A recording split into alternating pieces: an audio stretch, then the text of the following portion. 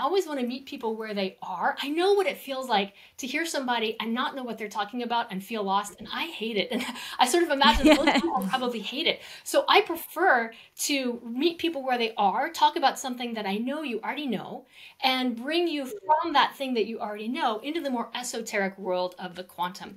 And another really inspiring communicator for me is Richard Feynman. So Richard Feynman, the Nobel Prize-winning physicist, when I'm trying to figure out how to explain something in quantum mechanics, I go back to the Feynman lectures every time, because the Feynman lectures on physics, especially on quantum mechanics, he's really good at breaking it down into plain English that we can all understand. And at the same time, and this is extremely important to me, Feynman is always right.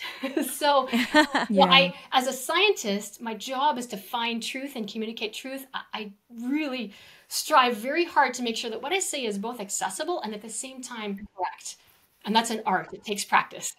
Yeah, definitely. And I think that balance of accessibility and complexity is just, and being right is so important. And I agree with you in that Feynman does that amazingly, that, you know, you don't actually have to dumb things down in order for them to be accessible, or not tell the full story in order for them to be accessible. So I think that's amazing.